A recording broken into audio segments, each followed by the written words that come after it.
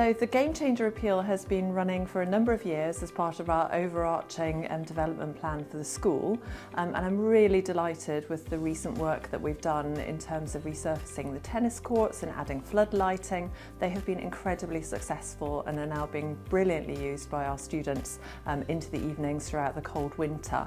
So the next phases of the sports development are very exciting, but as you know, we've pressed pause on those for the time being, but we are looking forward to ultimately being able to add in an all-weather pitch with more flood lighting and hopefully a space which would be another indoor space for practice. Due to the generosity of the anchor donors for our appeal, we're really happy that we're able to move on to working on the pavilion, a heritage project for us, and really fantastic that it's beginning to take shape already, with the roof already removed and replaced with a similar roof to the one that was there before, and it's all beginning to look really good for our students. Sport has been a really major part of my education at Queen Anne's, as it's allowed me to have lots of downtime beyond lessons, which would therefore help me focus when I'm in the classroom. I feel like since I came in Year 7, sport's been like a really big part of my life. I spend a lot of my lunch times going to sport clubs, just trying to be really committed.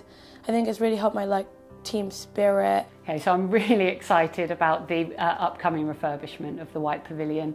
I think the school is really supportive of its sportswomen, and that is what allows us to compete at such a high level.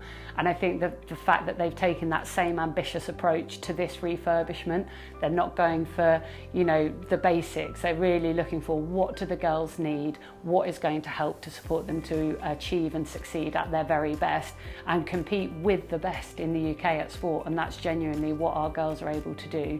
And so for that reason I'm really grateful to the school, but also to the parents and the senior leadership for really pushing this and supporting the sports programme here. It's a very exciting thing to be a part of. So as we come into the final phase of the project, we know that many of you will want to get behind it and help us to get to that final point for your daughters.